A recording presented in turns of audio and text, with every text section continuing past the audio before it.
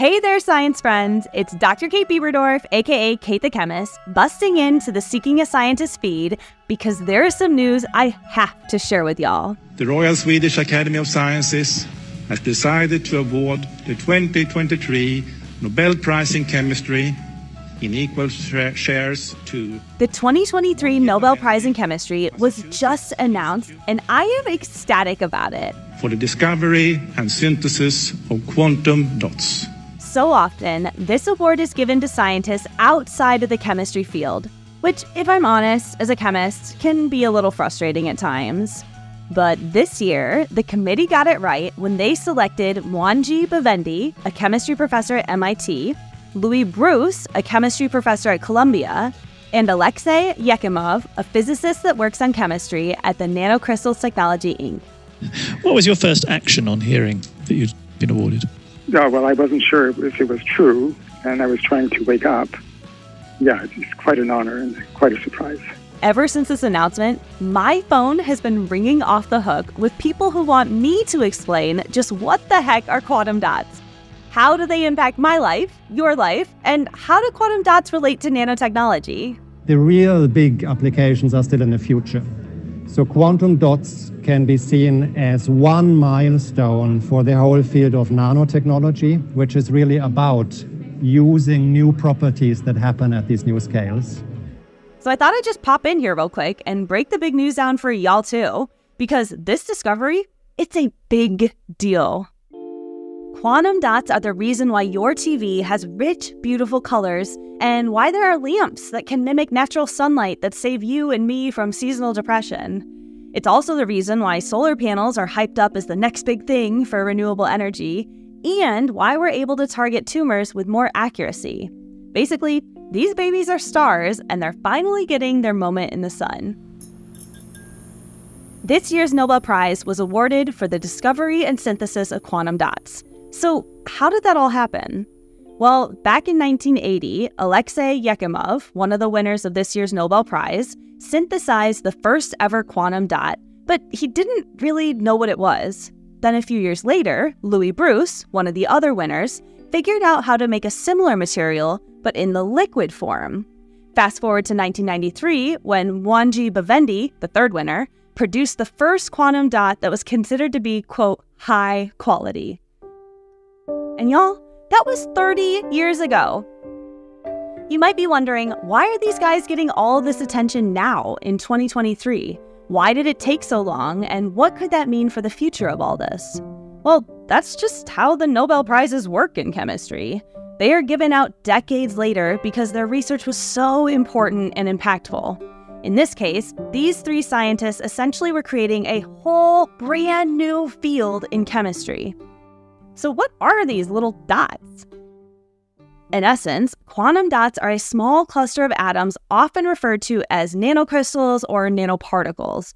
They are tiny, about 1/10,000th the size of a human hair. You'll often find cadmium, indium, zinc, and selenium in these small materials, but other atoms can sneak in there too. But here's what's cool about them. Regular old molecules absorb energy and then their electrons climb up to higher energy levels. Picture an electron just running up a set of stairs. Eventually, the electron gets bored up there and will fall down the stairs. When this happens, it releases energy in the form of light at a very specific wavelength, like a particular shade of orange or green. This is unique to each molecule, and no matter what we do, we cannot change that color. But with quantum dots, all we have to do is change the size of the material, and we can miraculously change the color. So for example, if you have a very small quantum dot, like 2 nanometers, it will absorb energy and then emit the color blue.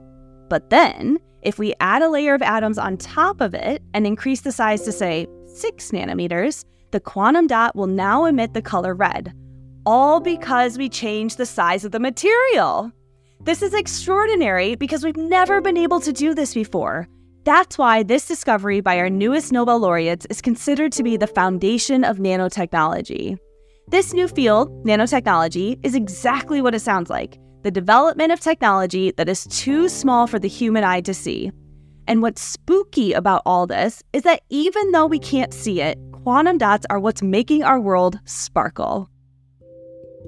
I mean, right now, a surgeon can be using them to make tumors glow, which makes tumor removal much, much easier. At the same time, engineers are developing new technology for electronics, and by using quantum dots, they can make our materials flexible, opposed to the rigid computers and laptops we're currently using. The same idea is being used by environmental scientists who are fighting to make thinner solar panels, which will effectively increase efficiency.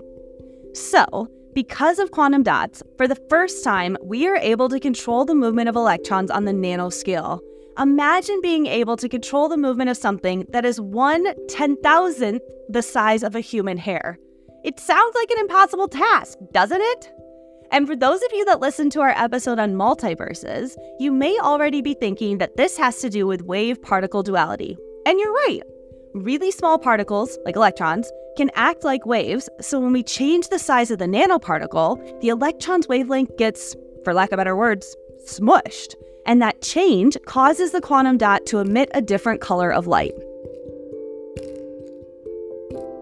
My hope is that with quantum dots and the people studying them finally getting the overdue spotlight, we can get more funding, lean into the development of new technology, and hopefully rekindle the interest in solar panels for renewable energy.